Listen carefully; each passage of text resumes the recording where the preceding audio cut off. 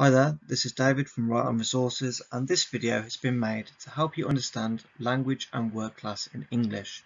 So this video has been designed for anyone that's studying either functional skills or GCSE English and you want to understand the key terms needed for success in English.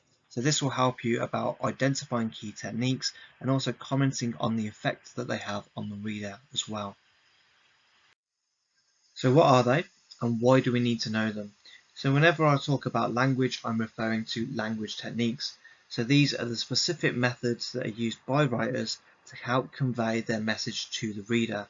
So if you've done other lessons in English, if you've watched any of our other videos, you might have came across things like go massive or deforest techniques. So these are some of the main techniques that you need to know when completing a piece of writing or when analysing another piece of writing yourself as well. If you're not too sure about these at the moment, then have a look at some of the videos in our channel that go into these in a little bit more detail. Next we have word class. So these are words that have the same basic behaviour. The four main types of word class are nouns, adjectives, verbs, and finally adverbs.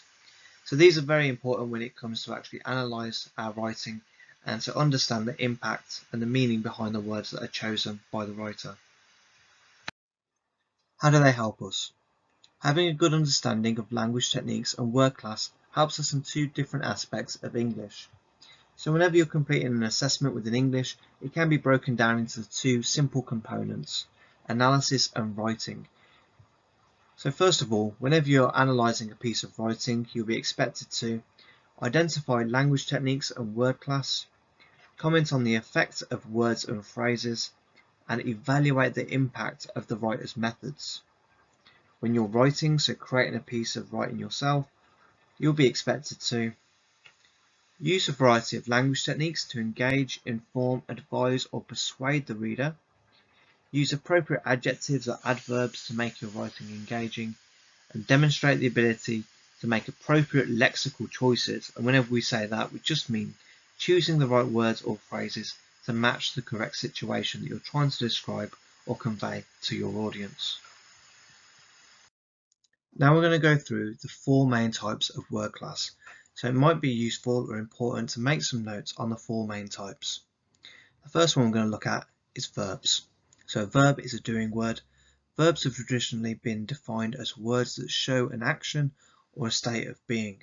An example of this is words like run, jump, hear, listen, see, look, taste, laugh, and shout.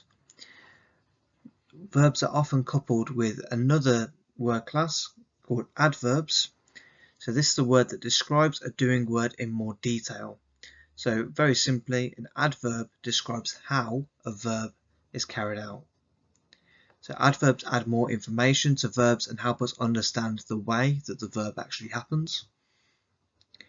A few examples there for you. So he laughed loudly. Again, laughed would be the verb. The adverb would be loudly, and this is normally indicated as well with ly at the end. It isn't always the case that words that end in ly are adverbs, but generally speaking, most words that end in ly are going to be adverbs. So we have he laughed loudly, he walked quickly, and he yawned widely. Now we're going to move on and have a look at nouns. Now nouns are extremely important. Essentially, a noun is what we call a person, a place, or a thing. However, when we get more technical and we start to add to our analysis, there are three more types of nouns that we need to be aware of. So the first one is a proper noun. So this is arguably the one that you probably are more aware of. So it's a name of a place, a person, or a business. So for example, Harry, again, is a typical noun, a name. Netflix is the name of a business, and then Bristol is of course a name of a location. Next we have a concrete noun, and as this name would suggest, something that's concrete is something that's physically there. So a concrete noun are things you can actually touch, so things like a chair, a house, a pen, things you can actually grasp and get a hold of and know that it's physically there. The opposite then of this are what we call abstract nouns. So these are names of something that you can't physically touch, so things like love and friendship, things that aren't really there in terms of the visual sense, but things that we still know are there all the more, even though we can't physically see them. These are also coupled with adjectives. Now, adjectives are used to describe a noun. Arguably, they're the most important part of the sentence because they really add all of that description that we need to know. A few examples of adjectives are there below, so you can see a few of things like happy, sad. We even have noisy, nice, blue, red. All of these are helping to describe a noun. Okay, so a noun and an adjective kind of go together in this sense as well. Now that we've gained a good understanding of different forms of word class, what I'd like you to do is have a look at the words on the left hand side, and I'd like you to think about the main four word classes that we've just went through. So again, we have verbs, adverbs, nouns and adjectives. I'd like you to have a look at the words on the left hand side. I'd like you to organise them into the correct word class. This is a really important activity and really helpful in terms of being able to identify word class and speak about it in a confident manner. If you'd like to pause the video now and take a little bit of time to figure it out, please feel free to do so. I'm going to go ahead and look at the answers on the next part. Class feedback.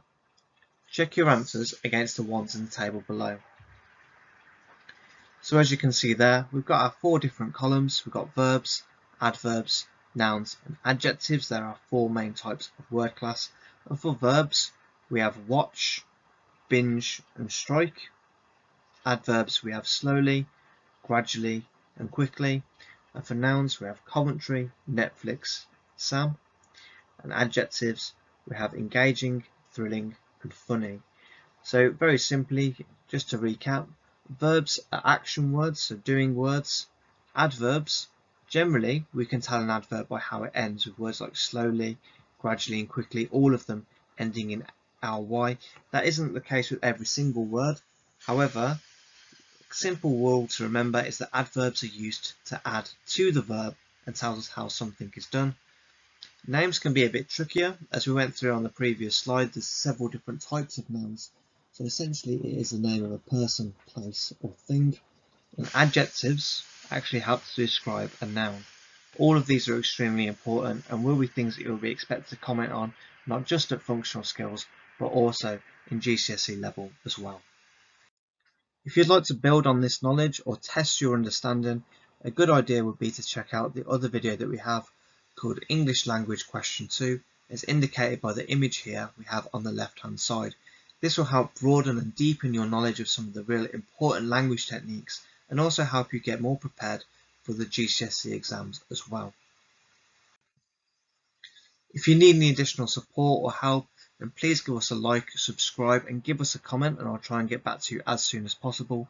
Alternatively, you can visit our partner channel Bookworm Teaching for more lessons and guidance on all things English. Thanks ever so much guys, and all the best with all your future work and revision.